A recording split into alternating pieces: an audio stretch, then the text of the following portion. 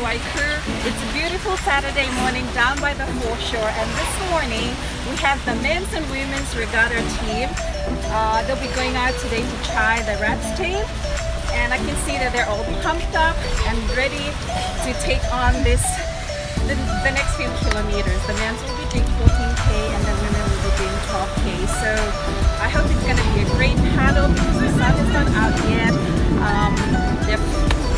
They've had some brew and get themselves hydrated for the morning.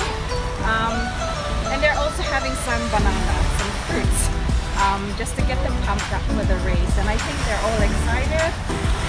It's a team effort and teamwork, and we're really looking forward to them having an experience with the rat tail today.